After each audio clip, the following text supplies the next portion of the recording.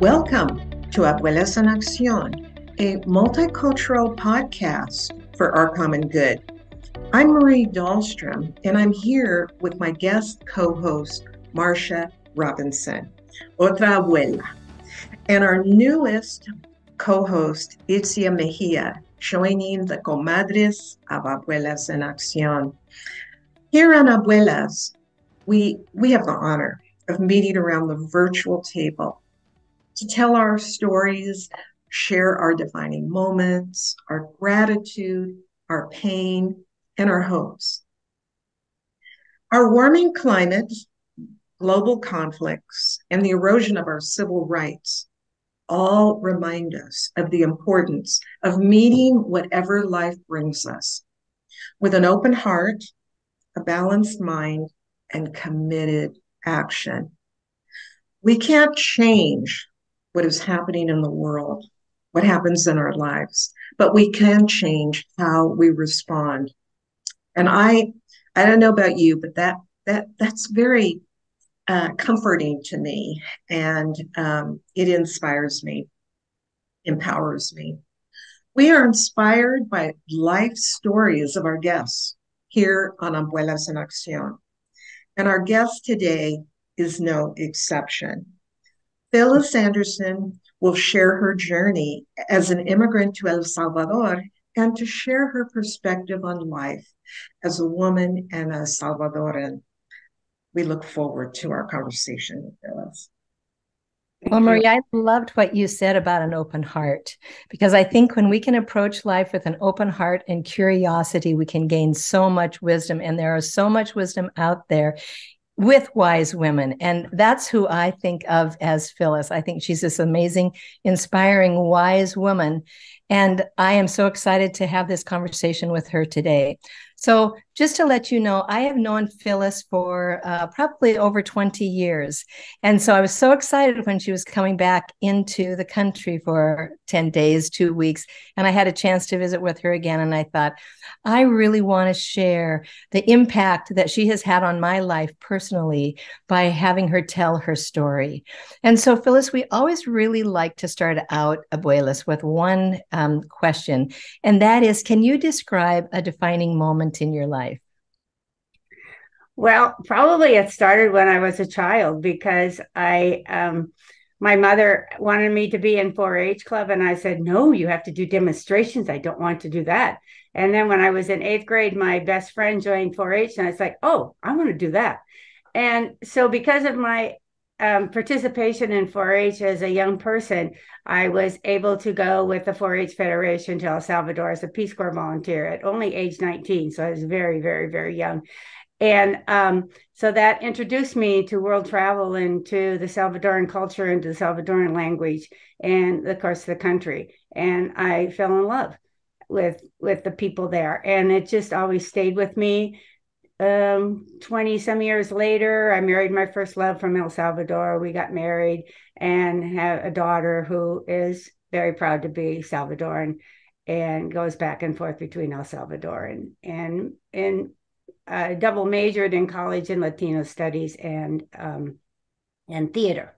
So I've just had that connection with El Salvador. So when it came to retirement, I thought, well, how about if I go to a warm climate and retire? So I went to El Salvador. So that's why I'm now living in El Salvador. And as an immigrant in El Salvador, I realized, even with my legal status, with my education, with my knowledge of the country, it is still difficult to be an immigrant. So I'm so amazed at how immigrants survive here in the United States, and they do so well. They do more than survive. They contribute to the culture here.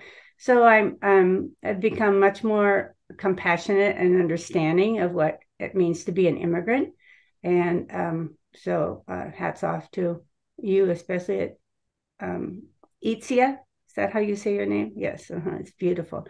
So that's how I got to El Salvador. And since in my abuela years, I learn every day, and it's very life-giving to be in a situation where I can keep learning.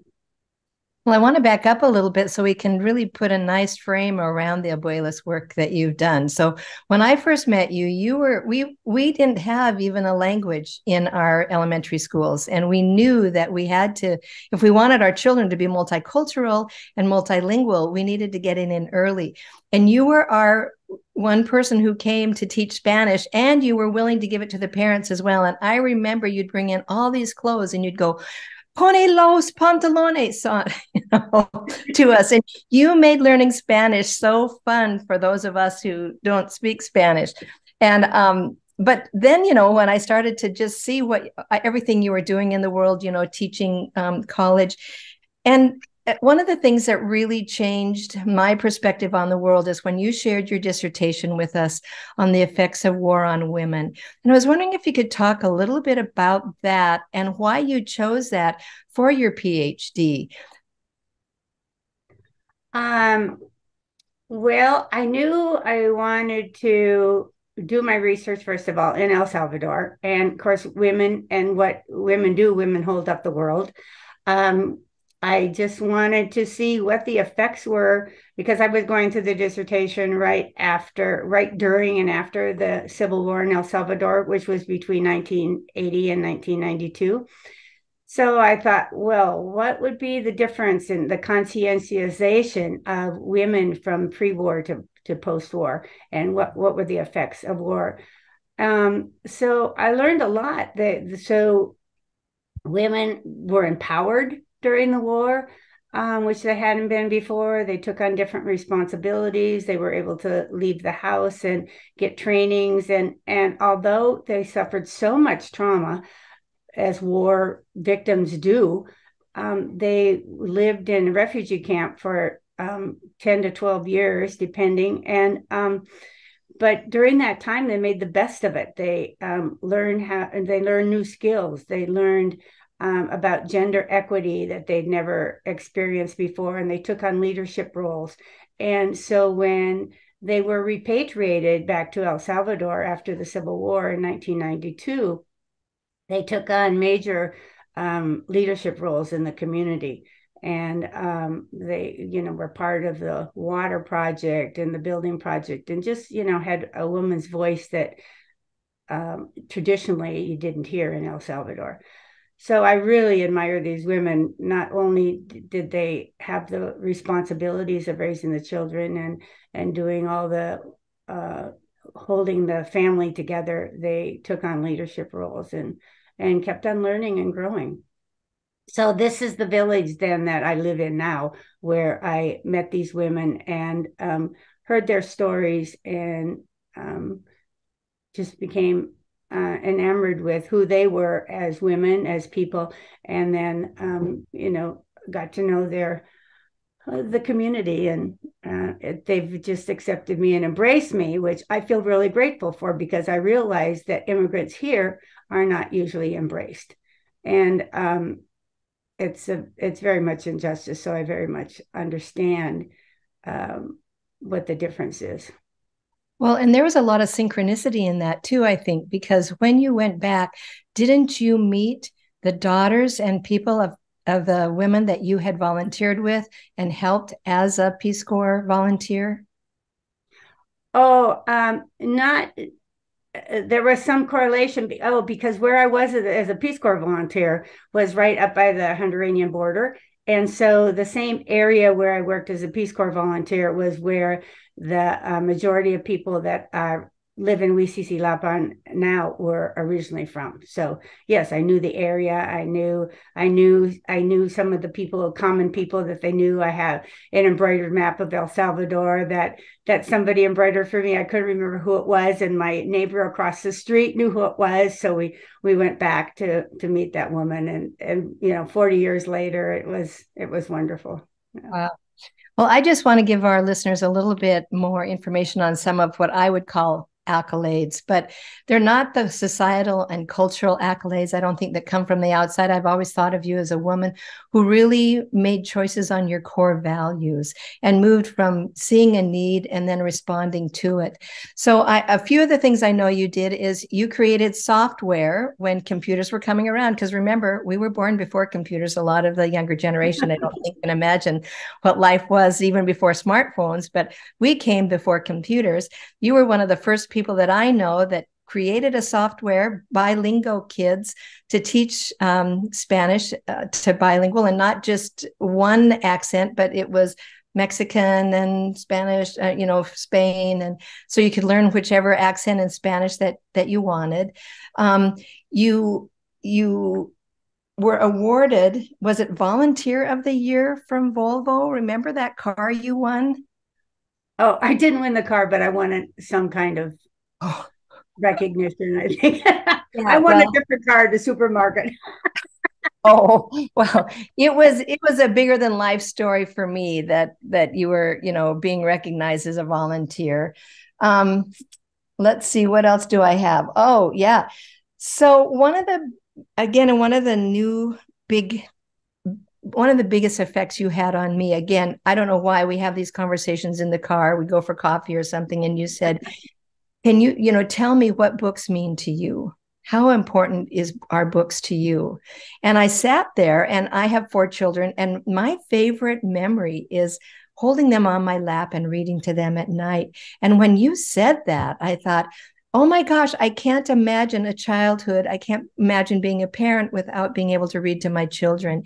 And that's when you were telling me that the women that are our age down there still had not had the opportunity to learn how to read, so that they hadn't had that experience. And you set out on your own after you created Abuelas, which is an organization. Why don't you explain Hermanas. Hermanas. Excuse me. I'm sorry. Will you tell our listeners what Hermanas is? Well, yes, it was a conversation in the car with you that started it all. I came back from doing my field research and living a year in El Salvador, and I said, I just need to keep this connection alive. I miss these people. How do we keep the connection alive? And how do we engage other people in the States, women, like-minded women, to try to make the world a better place? And you said, well, just invite your friends. And so, wow. So you were the one that said, just invite your friends. So I did. And I had about 20 women show up at my house and said, these are the women that have gone through so much, and it would be wonderful if we would join together as women in support of one another here, and then support the women in this village. And so that's what we did. So that was in February 2002, and we just had a meeting last Friday. So we're still going, not as strong as we were, because people are retired and older and have commitments with their grandchildren and different things. The lives have changed a lot, but we made a huge impact. So we started with being in solidarity with the women. Several women went down to meet some of the women and stay for a week or two. And then from there, we saw that the big need was education in the village. So we started supporting the school and the educational program. We started a high school program. Young people from LC and St. George's actually donated computers. We took a computer each to the village and set up the first computer lab. And then they were able to start the high school program. And then from there, we just kept supporting the teachers in the schools and building classrooms and whatever they needed. We tried to support and help them. And for me, the last piece of the puzzle was to have a library. So the director of the school said, we need a library. But it was so interesting, the cultural differences, because his idea of a library, because he didn't understand books and reading. He didn't have books to read to his children. He just thought, well, it's more like an encyclopedia that if you need to know something before Google, you just go look it up. So there's just shelves on the books on the shelf. But my idea of a library was interactive library, where you would read to children, where children could read themselves, be read to, and learn different educational activities that they didn't have access to. So Hermanas Spokane raised money. It took us many, many years, but we finally did it and built the library in Wheesey. And so it's just growing. There wasn't a culture of literacy at all. And I had the experience that Marcia did, is reading to my daughters and reading to and that bonded us, the idea of reading. And these people not only didn't have books, they didn't have puzzles, educational games that would tweak your curiosity and memory and strategy and so on. So that's what our library is now. It's very interactive and very fun. So adults come also, and they've never had that experience. So putting puzzles together, for example. So they come, and we thought, oh, the parents would come and bring their kids and interact with their kids. No, they just want to play too. Well, and tell us about the book that you're working on now.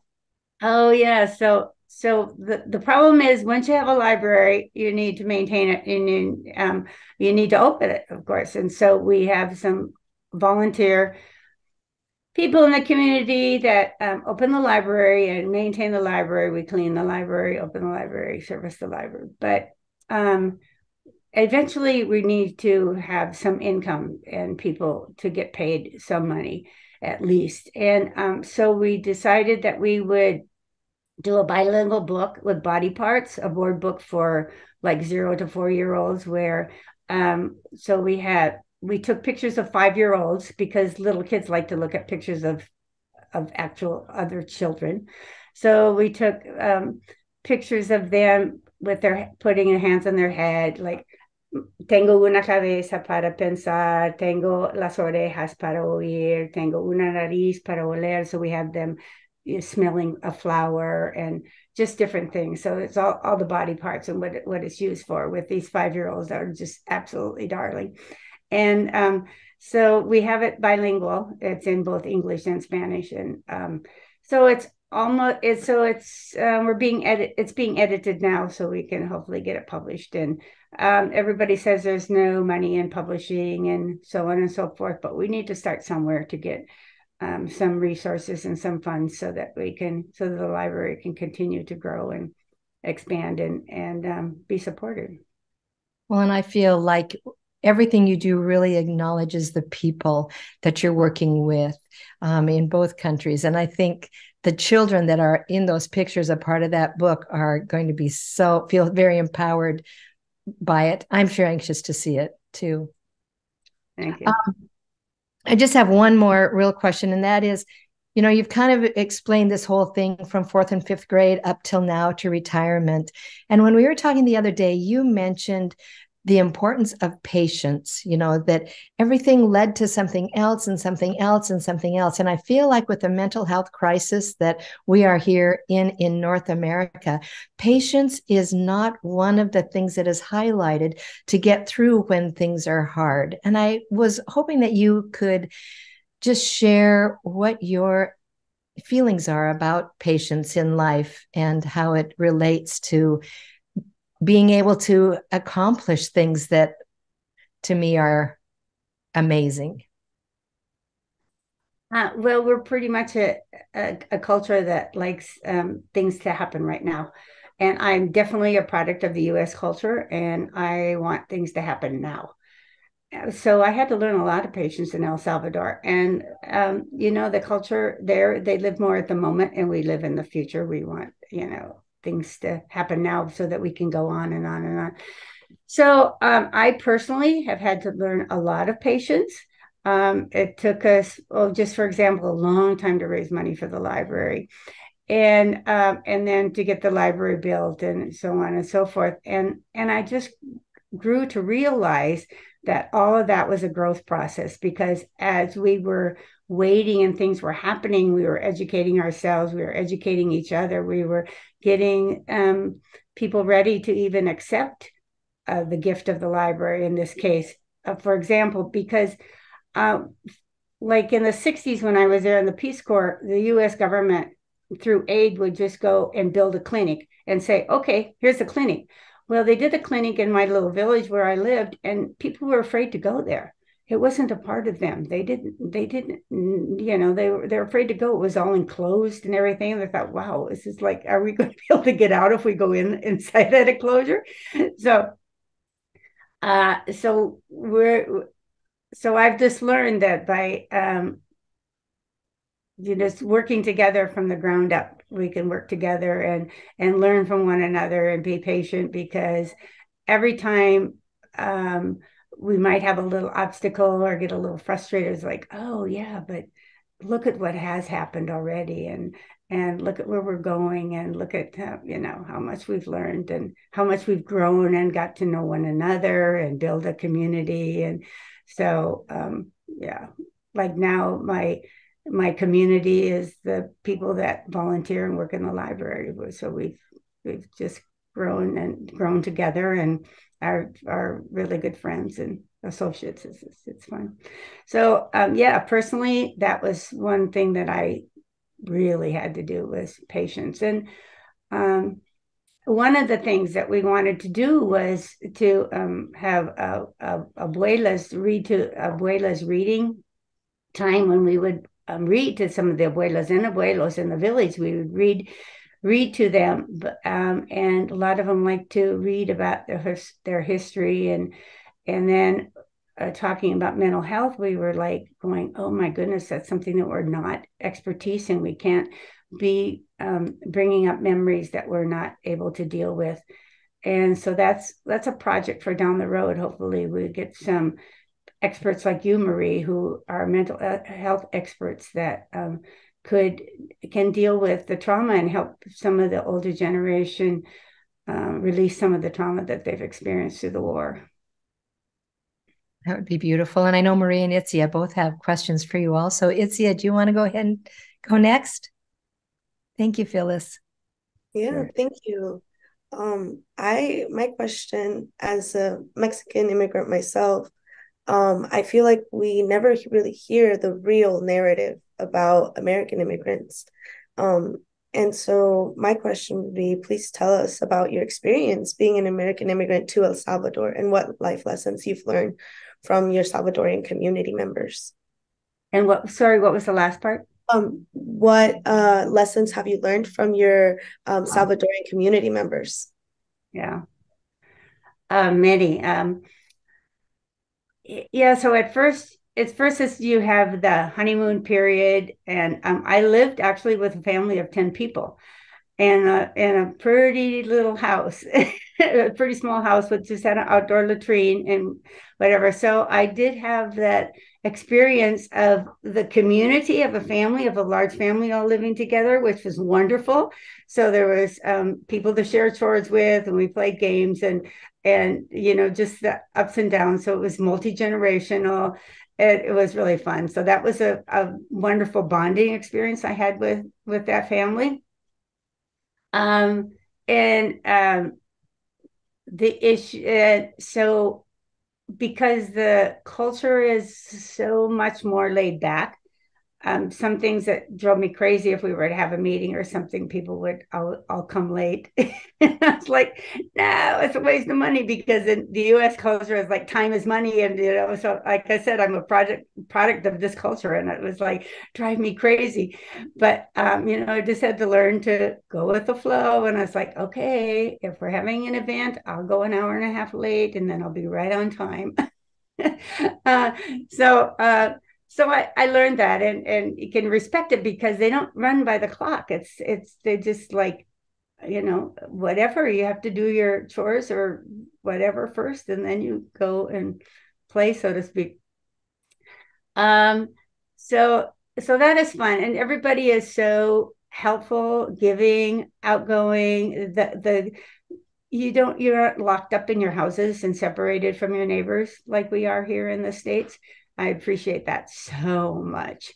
And my kitchen window faces the street, one of the busiest streets in the community. And so we can just talk back and forth out the window. And then sometimes they come in and sometimes I go out. And so it's just that community oriented kind of atmosphere that you don't have to work at. It's just natural.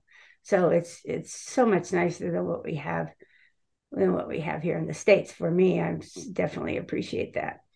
The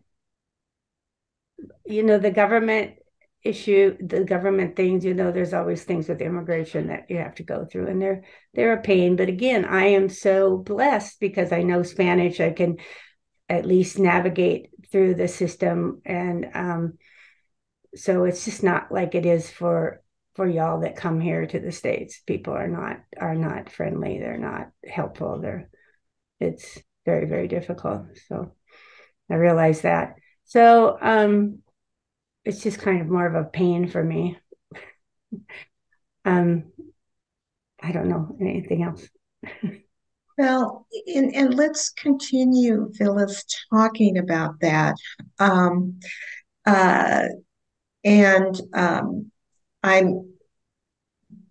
Yeah, the issue of mental health and trauma, and the trauma that never goes away. It doesn't matter how many years have passed.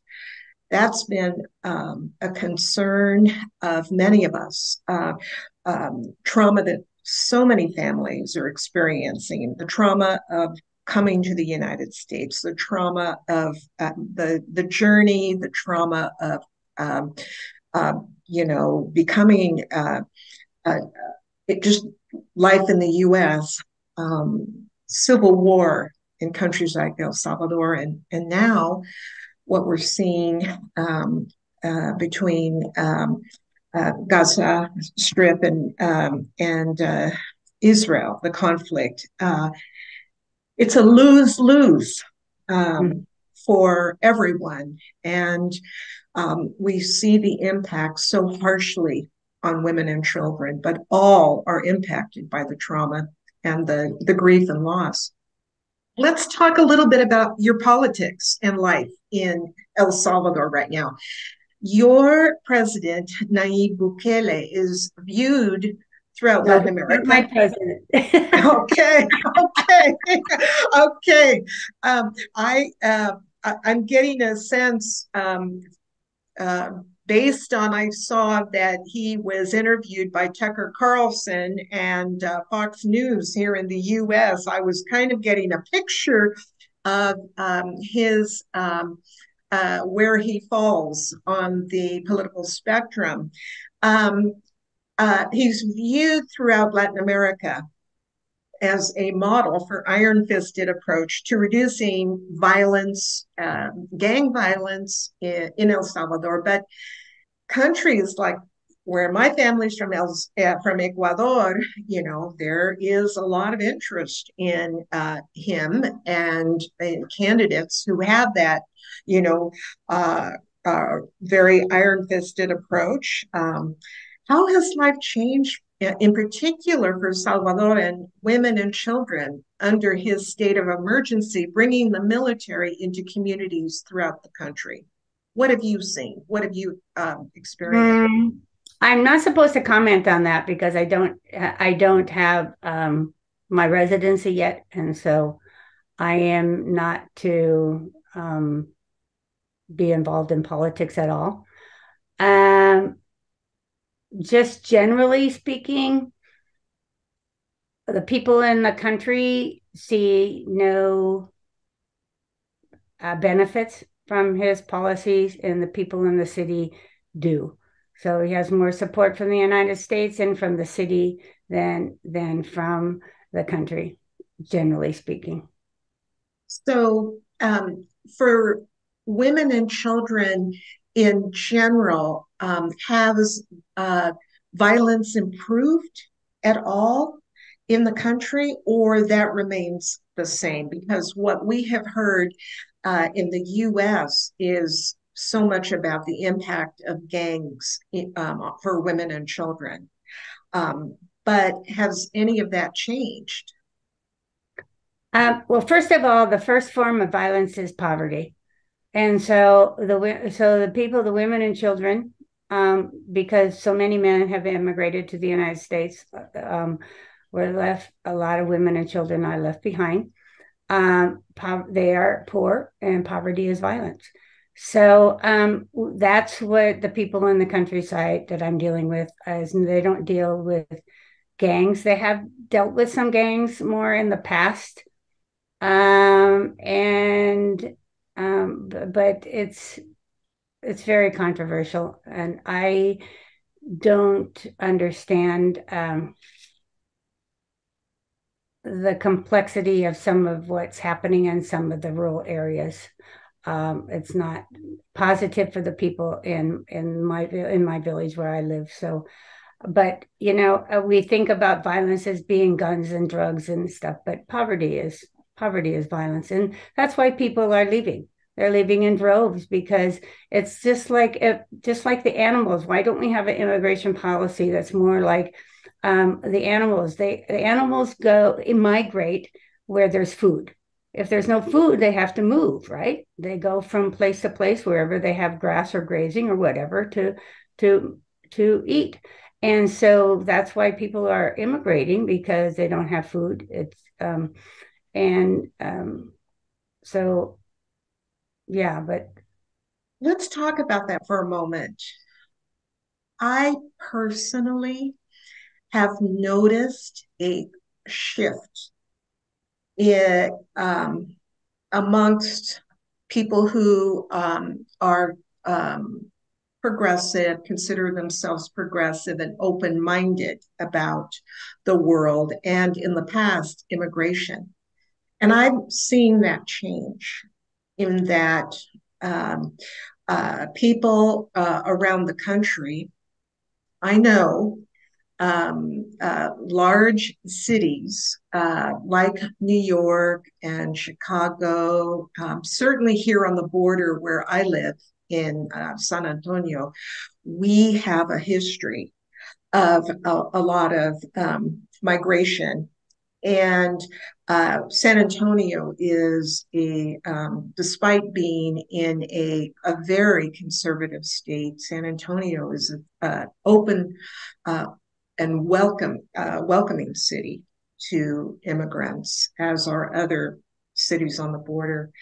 But there's been a lot of publicity. I know homelessness is a big issue in cities across the country. And now there's been a huge influx of migrants. And so people who in the past have been very supportive are shifting. On the news, you hear different elected officials and politicians for sure. Mayor Eric Adams went actually to Latin America to tell migrants to not take the journey. And the other part of that is Americans have become accustomed, and I would say we've become numb in many ways, to videos of thousands of migrant families making that long trip with heart-wrenching stories of pain and loss. So could you share some insights on how this whole immigration to the US has impacted families? You mentioned poverty. I would add too that climate change, global warming has impacted people's ability to be able to raise crops and to, make, a living for families. What are some of the reasons that you see that migrants leave and the impact on families left behind? Well, it's a terrible brain drain in the community where I live. All the young people, the most prepared people, are all coming here to the States because there's no opportunity. So besides living in poverty, there's no opportunity. And if you don't have opportunity and hope, what do you have? So people will take the risk to borrow money to hire a coyote to be able to come safely here. And now it's like $15,000 they're paying to hire a coyote to come here. And so then once they're here, even though they're miserable, they feel like they have to work, they have to do whatever just to pay off the loan. And then they don't have the opportunity to go back and forth to see their loved ones, to see their families. And so not only is it impacting the communities that they're leaving, like we're losing so many people who, and we see it's very, very sad for me. But then I see also on the news then that the schools are being overrun here in the States. There just are no classrooms. There's no place to put the vast number of immigrant children. So I am personally worried about what's going to happen. Because as you were saying, the progressives are like, let's welcome the immigrants. Yes, let's welcome them. But now it's like, okay, but we can't service them. So, or at least the children in the schools. And so what do we do to keep people together in their own community so that they still have their lovely culture and their family units? That immigration breaks up oftentimes. Sometimes they come as whole families, but they still are in a different environment that's very difficult. So, if there was more economic opportunities and hope, like in El Salvador, for example, in 2001, they changed from the colon to the US dollar, and they changed over very rapidly. So so it used to be like 9 colones to $1. So you would pay, like in colones, to then all of a sudden they jumped to dollars. And so the saying is that people are paid in colones and they have to pay for services in dollars. So they are just going backwards economically. So if they had some kind of, even the educated people, like I have a friend who has worked for the government actually for many years now, about 6 years. She has a degree in economics. She has so much responsibility. I can't believe it. And she gets paid like $600-700 a month. $600-700 a month on the US dollar economy. How do it's just very disheartening. There's no hope for her to ever be able to have a house, and the travel back and forth is horrible. So the countries, I think, need to do more in Latin America to make the economics balance out better, so that it's not so enticing or necessary to leave your families and break up families and come here to the US, because this is where they have opportunity and hope for education. Like, tell me your name. Itzia. Itzia, thank you. I'm so sorry. Itzia, I'm sure that you probably didn't have educational opportunity, which is a big reason that you would come. And our schools do provide that. So So Phyllis, if you were invited by Biden administration and other members of Congress to a roundtable on what would be a priority in terms of a a transformation of immigration for the United States, what would be something you would share? I would, from my perspective, for the people in we see in the community where I am, is to give visas to people to come to the states and work, and to be able to go back and forth. So when there's work here, they could work, and when there's not work here, they could go back home, and they are able to travel back and forth to see their families. They don't have to completely be cut off from their families. And then if that then helps the economics in their own country, if they can set up small businesses, they're saving some money. They can provide more opportunities for their children in schools there, because they do have good schools in El Salvador, but not in the small villages and stuff. And you need to have a good economic base to be able to send your children to a good school. So, it's just a lot of disparity, like in all of Latin America. They have the really rich and then the really poor. So if we could get a middle ground and get more of establish a middle class economically, I think that would help. But so I'm advocating for visas, and a lot of people just like I was an adventurous person. I wanted to travel and see the world. So if I was able to have a visa and could go and travel, I would go home. Every time I did travel, I was anxious to go home, and so yeah, so people could travel and move freely, then I think it would help a lot.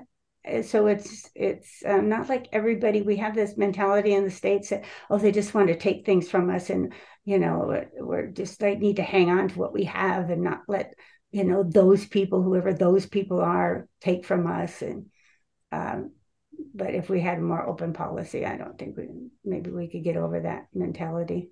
I'm not sure. That would be my hope. It's our hope too. Thank you. Mm-hmm. Marcia and Itzia, any thoughts? I just want to say thank you for your fearlessness, and it continues to show and shine. And even today in this conversation, I have learned more, which is life-changing for me. So thank you. Thank you.